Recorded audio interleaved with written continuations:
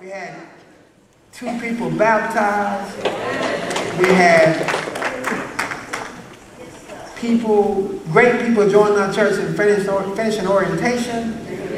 We had some great songs sung, some great prayers that were said. And now it's time to hear from God. And so we must not stop where we are. Because God wants to go, if Reverend Williams was here, a little higher himself. And so the scripture that I'll be reading from today is coming from 1 Peter chapter 2. 1 Peter chapter 2. The title that I'm going to use for this sermon is a new series is God's Own People. God's Own People. Coming from 1 Peter chapter 2. Remember we did 1 Peter chapter 2 verses 1 through 3 when we said reflecting the holiness of God. But now as we stand and read God's word, if you're able to stand out of reverence for the reading of God's word, please do so. That's 1 Peter chapter 2, verses 4 through 8. And I'll be reading from the King James. And it reads, "To whom coming, as into a living stone, disallowed indeed of men, but chosen of God and precious. Ye also as living stones are being built upon a spiritual house, a holy priesthood, to offer up spiritual sacrifices acceptable to God by Jesus Christ. Wherefore also it is contained in the scripture, Behold, I lay in Zion a chief cornerstone, elect the chosen, precious, and he that believeth on him shall not be ashamed. Unto you therefore which believe, he is precious.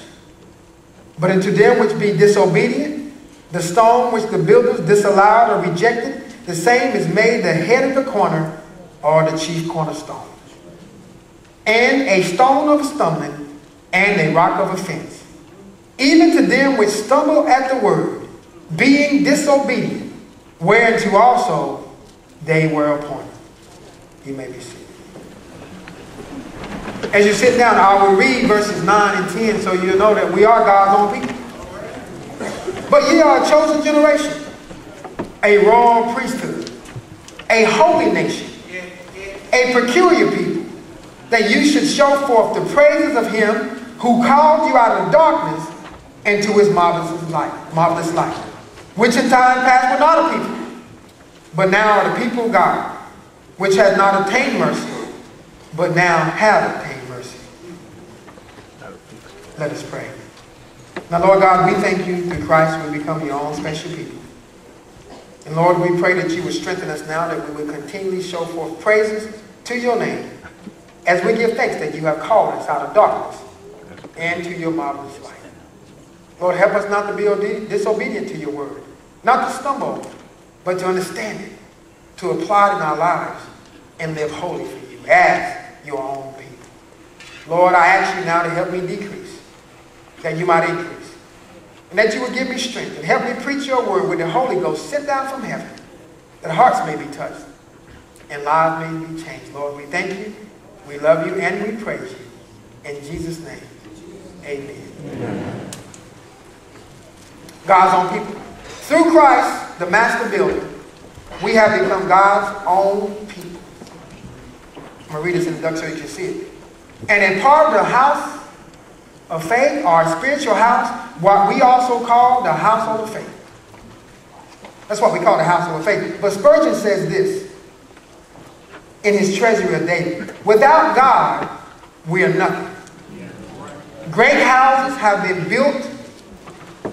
been erected by ambitious men, but like the baseless fabric of a vision, they pass away, and scarce a stone remains to tell where once they stood." Let me say that again. Spurgeon said that Spurgeon was a great Baptist preacher in England, in London. And back in the 1800s, he preached to 10,000 people. And he said, "Without God, we are nothing. Great houses have been built or have been erected by ambitious men, but like the baseless fabric of a vision, they passed away, and scarce a stone remains to tell where they once stood. But the psalmist says this. We give you a biblical illustration. The psalmist says this in Psalm 127, 1a. Except the Lord build the house. Except the Lord build the house, they labor in vain that build it. In other words, if God is not building your lives, if God is not building your family, oh, you can build a family, you can build a relationship, you can build some things, but it has no eternal value. It lacks what it needs to meet you in eternity. You can store it up on earth, but it'll never get past the first atmosphere, except the Lord built it. Except He built it. In order to understand how we become God's own people, then we must see the picture that Peter saw. He saw Jesus as a living stone. He saw Jesus as a chief cornerstone. And he saw Jesus also as a stumbling stone. If you want to know about how we become God's own people, we must first see Jesus as a living stone. Look at verse 4. 2 Peter chapter 2, verse 4. To whom cometh as unto a living stone. You know, here we have what I like to call, and most writers call, but I added my own twist to it, a metaphorical paradox. It's a metaphor and a paradox in that statement. The metaphor is this. He says Jesus is as a living stone. As, that's a metaphor. But the paradox is this. Or the contradictory is this. Stones don't live. They're animated. That's a paradox. You see what he says? He says, as a living stone, metaphor. Then a paradox, he says, look, stones don't live. That's a contradictory in our minds. But why? Why did he just say Jesus was the living stone? He used a living stone to show us that Jesus has eternal life in himself. Christ as a living stone has eternal life in himself. In John 17:3, he says this. Turn to it and you can see it. What a great picture there that Christ, when he was praying for his own in the garden, he was praying and he says, okay, Father, turn to it. You there yet? I'm so excited. I can't hardly wait for you to get there. In John 17:3, he said, and this is eternal life, that they might know thee, the only true God, and Jesus Christ, whom thou hast sent.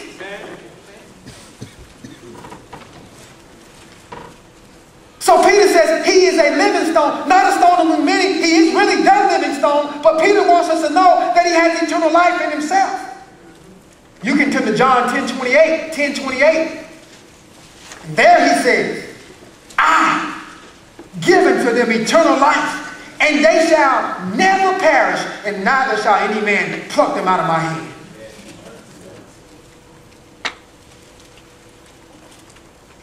But I think one of the best scriptures of all is found in 1 John chapter 5, verses 9. Chapter 5, verses 11 and 12. Quite precision. The epistle that John wrote. Are you there yet? There he says, when he talks about Christ having life in himself, he says, and this is the witness that God has given us eternal life, right? And this life is in his Son. He that had the Son had the life. He that had not the Son of God has not the life. Because why? Peter wants you to understand that Christ is a living stone and that he has life in himself. He says that's a glorious picture. And that's how you become God's own people, when you believe in the one who has the life in himself. I give it to you. You can't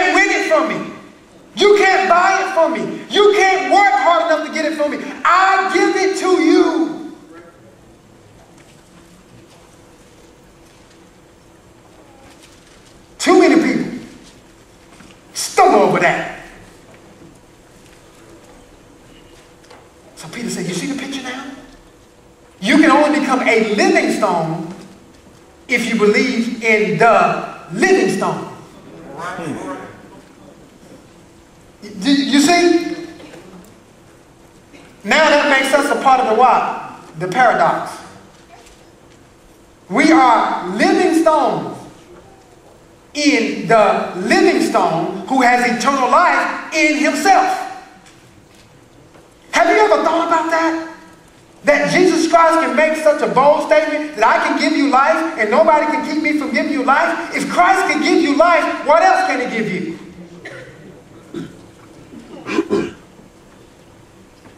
Can he give you peace in what? In the midst of all your storms?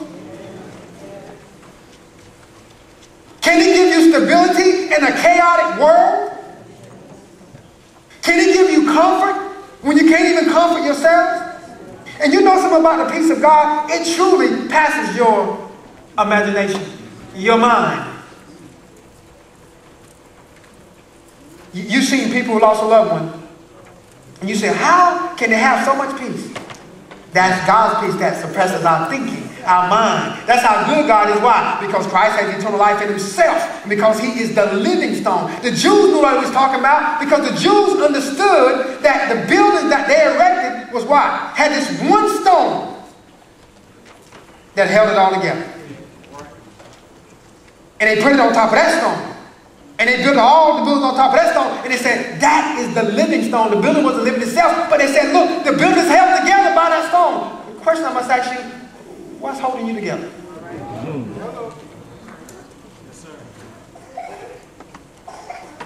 Is it your job holding you together?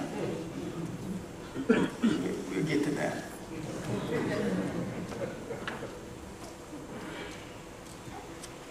Not only is Christ a living stone because he has eternal life in himself, but he has eternal permanence in himself. It's not enough to say that you can give me eternal life, but Christ says, I can keep you right where I gave you. I can keep you. The same scripture, John 10:28. I give unto them eternal life, and neither shall they perish, and no man shall pluck them out of my hand. Philippians 1:6 says, being confident of this very thing, that he which hath begun a good work in you will perform it unto the day of Christ. And it was so great that Paul understood the permanence of what? This eternal life that he told Timothy in 2 Timothy 1:12. For the which cause I also suffer these things. Nevertheless, I'm not ashamed, but I know whom I have believed. And I am convinced that he's able to keep that which I have committed to him against that day. But that's not enough. Jesus closed it out and slammed the door on all those people who say we can lose our salvation. In John 10:29, he says, my Father, who gave you to me, is greater than all, and no man is able to pluck you out of my Father's hand. Peter wanted you to know that Christ has eternal life in himself, and he also has eternal permanence in himself. If God gave you eternal life, then you have eternal life. And how long is eternity? I don't know, but when you get there, let me know. I'll be right behind. I just know it's a long time. I just know it's forever. I just know it's from everlasting to everlasting. I don't care what people told you.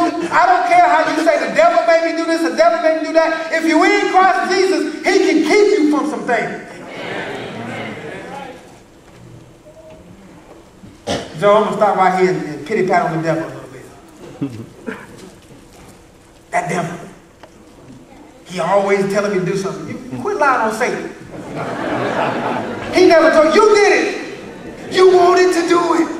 Because it felt good. It appealed to you. The devil can't make you sin, but all he can do is tempt you to sin. You sin when you get into it. Why? Because it feels good. Looks good. Tastes good. I told you that little illustration I gave you guys about the devil in the church. And he's on the steps. And the lady came up and said, Mr. Devil, what you doing here? Because he was crying, just crying. Mr. Devil, what you doing outside on the church steps? He said, because all those people in there are always lying on me.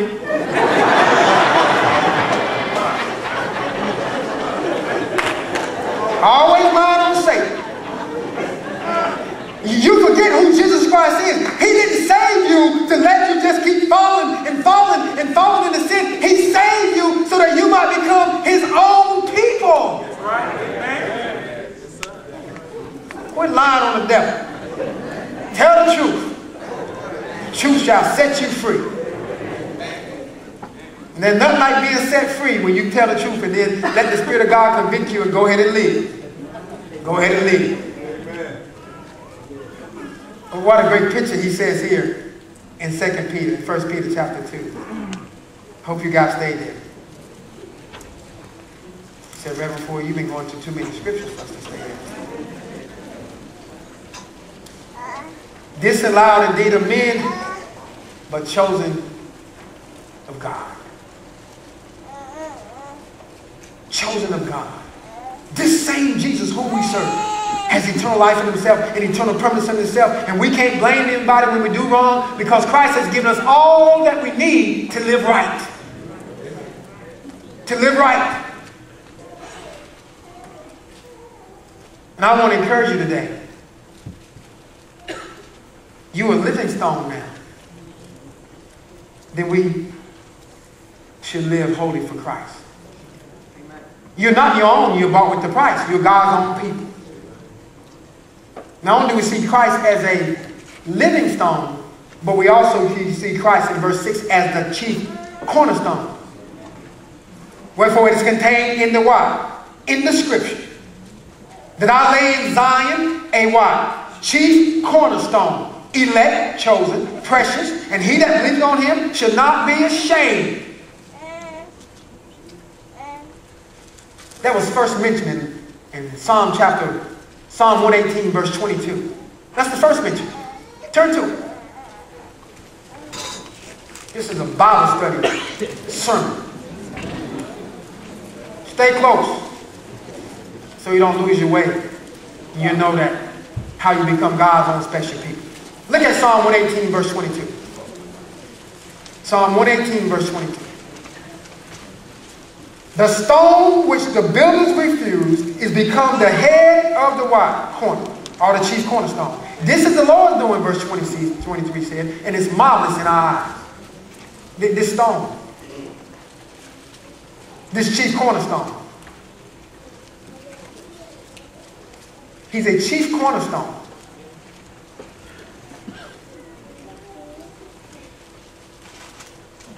Not only is he a chief cornerstone, but he's a sure foundation. Turn to Isaiah 28:16. He's a sure foundation.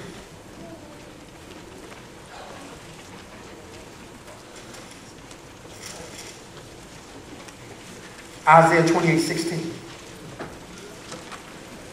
Therefore, thus saith the Lord God, behold, I lay in Zion for a foundation, a stone, a tried stone, a precious cornerstone, a sure foundation. Peter gives us the picture of Christ as the chief cornerstone because he's a sure foundation. I don't know about you, but I wanted to build my family on Christ. I don't know about you, but I wanted to build my hopes and dreams on Christ. I don't know about you, but I wanted to build all that I had on Christ. My marriage, everything I had, I want to build on Christ because he's my sure foundation, because he's the chief cornerstone. And the cornerstone was placed in the building by the architects in those days in the corner. And every other stone was held together by that stone.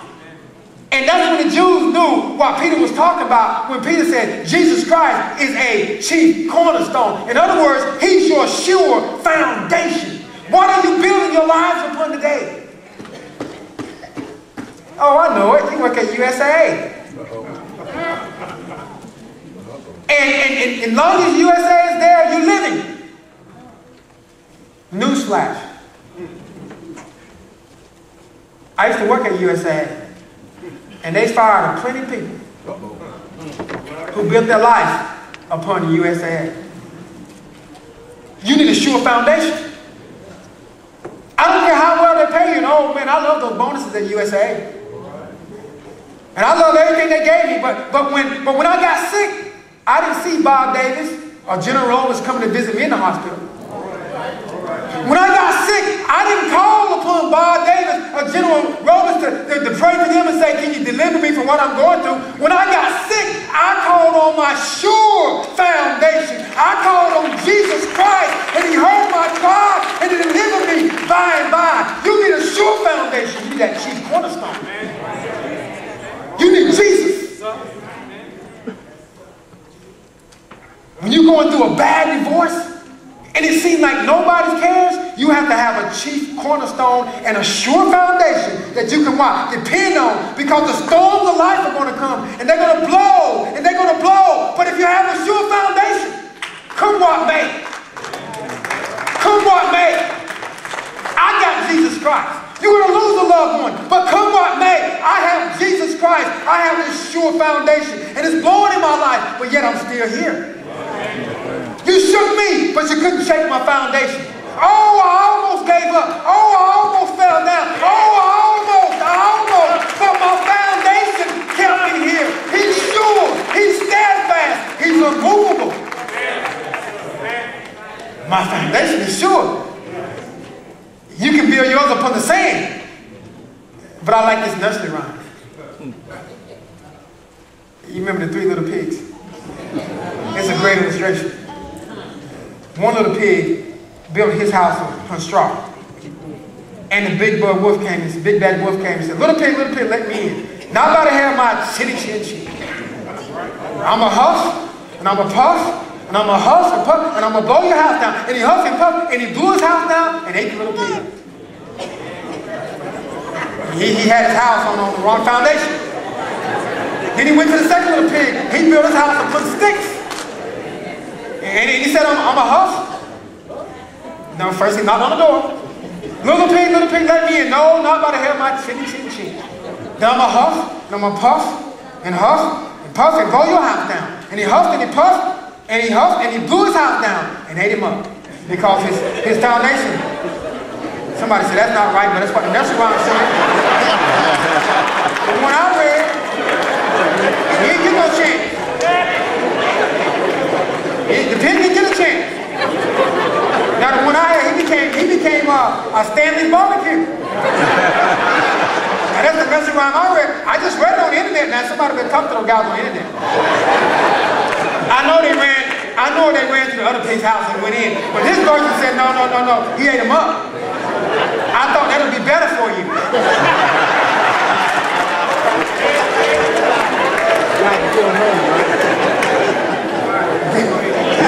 And then he went to the third little pig's house. But he was smart. He built his house upon bricks. And he knocked on the door and said, little pig, let me in. No, I'm not about to have my chinny chin chin. I'm a huff, and I'm a puff, and I'm going to blow your house down. And he huffed, and he puffed, and he puffed, and he huffed, and he huffed, and he puffed, and he couldn't blow his house down. Why? Because he had built his house upon a sure foundation. Satan can huff, and he can puff, but when your house is built upon Jesus Christ, he'll never blow your foundation down. Never blow it down. I'm sorry. Y'all still thinking about barbecue. It's not time to eat.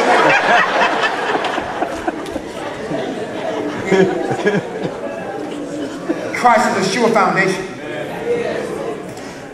And so that's why he's the chief cornerstone, because it's a sure foundation. But also because he's the bond of consistency. He's the bond of consistency. He consistently holds your life together. The fabric of your life could really tear as we go through the trials and tribulations of life. The fabric of your life could really tear as we go through disappointments and depression. The fabric of your life could really tear as we get caught up in all types of habits. Whether it be drugs or alcohol or whatever it may be, lying and stealing, the fabric of our life can really tear, but Christ holds it all together. He's the bond of consistency.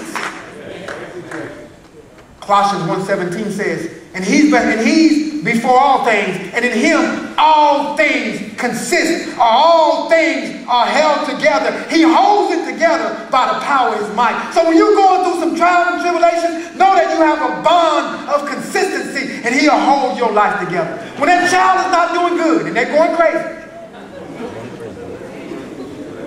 guess what Jesus Christ said? I hold them together for you. You train them up, and Jesus said, why? I'll keep them. He's a bond of consistency. And don't we need some consistency in our lives? When people we thought was consistent, now they don't do right, we need to know that we have somebody who what? Who holds it all together. That chief cornerstone held that building together, and it was consistently held together. And God consistently holds your life together. If it wasn't for the Lord on our side, where would we be? If God wasn't on your side, where would you be? God is holding it together. You lose that loved one, God holds it together. You go through a divorce, God holds it together. When you lose your job, God holds it together. When you get into debt because somebody got sick, God holds it together. When all your friends turn their back on you, God consistently, through Christ, holds it all together. Holds it together. I like that. Because I don't have my life together like I think I could. But Christ still keeps me. He's consistent. He consistently blesses us. Even when we don't deserve it. And I was thankful this morning that God consistently blessed Grace. Because I told my wife when I came, I said, I hope they forgot to turn their clocks back. So they'll come to church thinking it's 9:30, but it's really Sunday school time. So we have a lot of people in Sunday school. And guess what happened? God was very, very consistent. And some of y'all came thinking it was 9:30, but it was Sunday school. And we had a lot of people in Sunday school. That ought to be the norm and not the exception. I just thought I'd throw a plug in for Sunday school. Amen. But he's our chief cornerstone. Because he's a bond of consistency. How many of you have some friends, and just wave your hand, you don't have to put them up real high, that let you down in your life? You say, I'll raise my hand, because I know some of them jokers let me down. They still my friends now. I call them jokers because they're my friends. But they let me down in life. But I know a friend that's sticking closer than a brother, and he's very consistent in his character, and he'll never leave me, nor forsake me, no matter what I'm going through, no matter how bad I've been. God keeps on blessing me, keeps on forgiving me, because he's consistent as our chief cornerstone.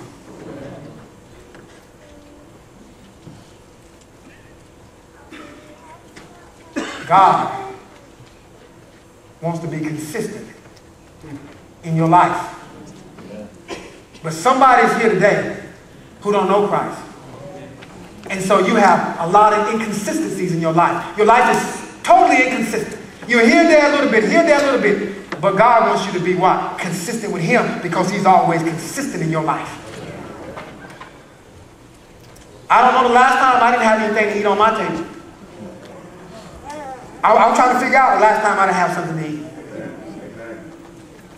See that the more I give away, God consistently blesses me with more. And the more I give away, God gives me more. And the more I give away, God gives me more. And when I need something, God is right on time. So Peter said, look, he is a chief cornerstone. And even though men may reject him, God chose him. God made him precious. But what gives him the right to be this chief cornerstone? What gives him the right to be a sure foundation? And what gives him the right to be our bond of consistency? Turn to Isaiah 28:16. I'm going to tell you what gives the right. We're going to go right back there again. The depth of the scriptures. This is what got me when I pondered on it last night. And I thought about it in my night visions upon my bed when I should have been asleep, but the Holy Spirit wouldn't let me. Therefore, Isaiah 28:16, therefore thus saith the Lord God, behold, I lay in Zion for a foundation, a stone, a tried stone, a precious cornerstone, a sure foundation. Hold your finger right there. Now go back to 1 Peter chapter 2. Right where we were. Peter says in verse 6, Wherefore I lay in Zion, wherefore it's contained in the scriptures, behold, I lay in Zion a chief cornerstone. Elect. That gives him the right there because he's elect by God or chosen by God. That gives him the right? He's precious inside of God, right? That gives him the right. But Isaiah says he's a tried stone. He's a tried stone. You know what Isaiah meant when he said he's a tried stone? He said when Jesus Christ was tempted by the devil in the wilderness, he was tested and tried, and Jesus said, man shall not live by bread alone, but by every word that proceeded out of the mouth of God. He was tested and tried. When Jesus Christ was in the Garden of Gethsemane, he said, Lord, not my will, but thine will be done. He was tested and tried. And when he was on the cross, and they said to him, he saved others. You remember? Let him come down from the cross and save himself when we bleed him. He said, Father, forgive them not, for they know not what they do, but into thy hands I commend my spirit. He was tested and tried. He wasn't tempted to see if he could sin. He was tempted to show you that he couldn't sin. He was tested and tried. And since he's tested and tried, don't you think he can hold all our little insignificant yet significant problems together? He knows what you're going through. He's been tested. You said you lost a loved one? Well, he had a stepfather who wasn't around anymore, so Joseph probably died, so he's been tested. You say he lost a friend? He said, my own familiar friend has lifted up his heel against me. He's been tried, and tested. He's a tried stone. The stone that becomes the chief cornerstone has to be what? Shaped the right way. And you can't be shaped the right way until you go through the fire of life. And Jesus Christ went through it, and he was shaped the right way. And when the Father saw that he was shaped the right way, he said, that's my son in whom I'm well pleased. And he took the cornerstone, and he said, he has to be the cornerstone of your life. And if Christ is the cornerstone of your life, if he's the cornerstone of your life, no matter what you're going through, he's been tried and tested. And you say, I don't have money. The cattle on 1,000 hills is his. He's been tried and tested. And you say, I don't have a husband. But God told Israel, I'll be your husband. He's been tried and tested.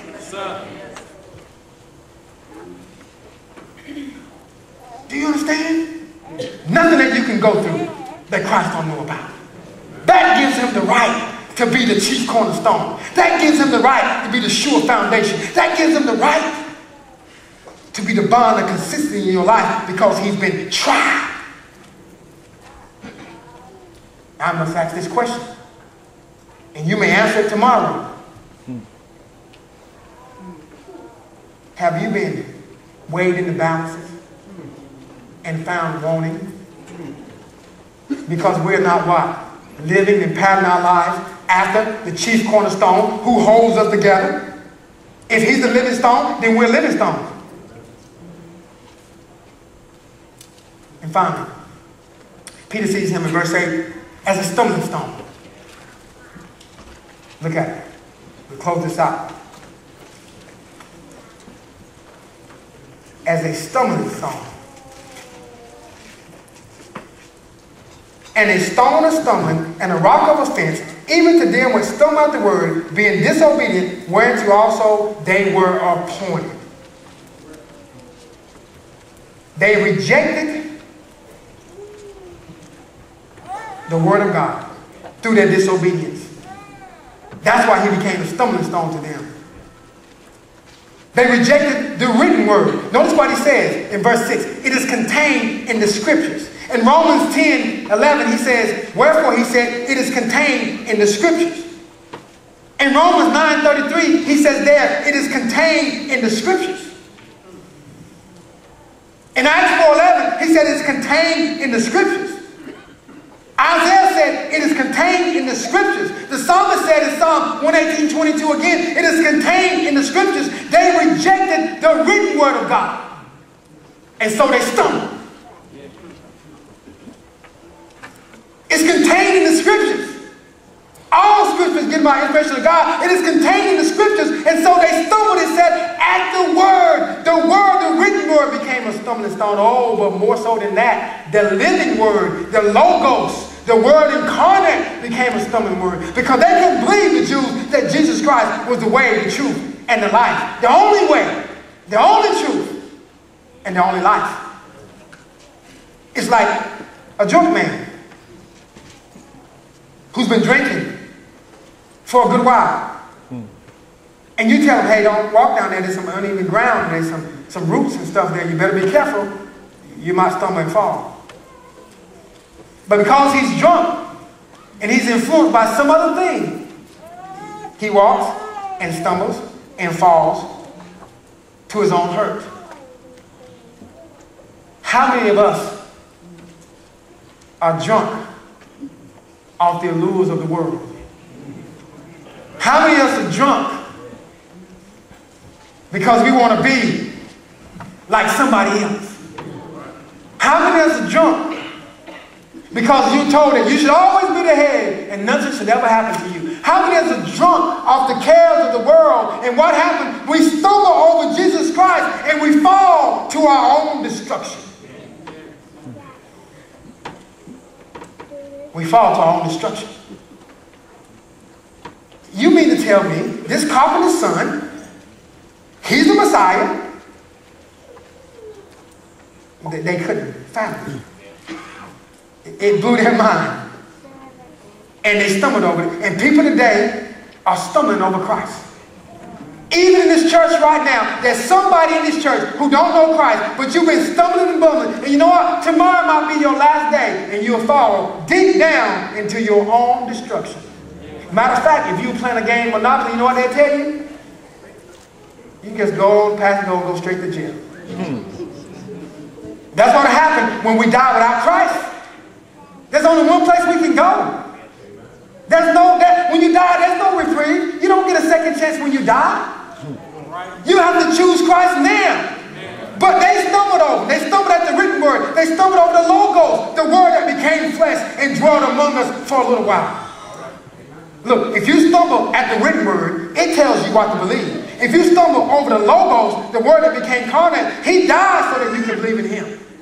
If you stumble over all those things, you also stumble at the love of God. At the love of God. For God so loved the world that he gave. You know, the Jews thought they could take God's love and put it in a laboratory and measure it based on what they did and how they did it. But Paul told the Ephesians, the love of God surpasses all knowledge. Paul says, you know what? You can't measure God's love. It's too immense. You can't measure God's love. They thought the love of God was just for Jews. They knew Gentiles could be saved, but they couldn't be brought into the body of Christ. And no, God said, no, Jews and Gentiles are one in me. They missed what? They stumbled over his love. Because God's love isn't from eternity past. And God's love is to eternity future. So God's love is from eternity to eternity, and you can't measure that. Because it'll blow your mind. They stumbled over the love of God. He won't love you Gentiles like he loved us. Peter says, Christ the living stone has made you living stone. I don't care who you are. I don't care what your color is. I don't care how much money you have. I don't care your own funny ways. God can do something in your life and make you a part of this household of faith and make you his own people.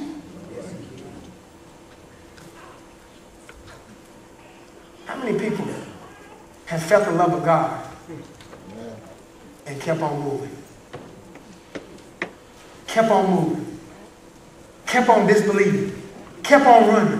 When God wants to be your all in all. When God wants to keep you. When God wants to love you and manifest his love for you. They missed it. They tried to measure based on what they did, but they needed to experience God's love. People, you need to come to Christ so you can experience God's love. Oh, what a great love it is.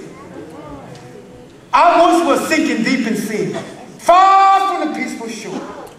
Sinking deep within, never to be heard from anymore. But the master of the sea heard my despairing cry, and from the waters lifted me. Now safe am I. He lifted me out of my sins. He lifted me up, and I experienced the depth of his love. How deep is his love? I don't know, but I want to go there.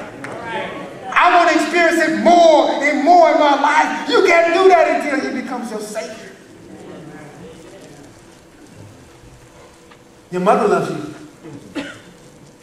But it's different from God's deep love. Oh, your Father loves you. Oh, but it can't compare to the love of God in Christ Jesus. Oh, I love my children, but they can't experience the love that God has until they become one with Him in Christ.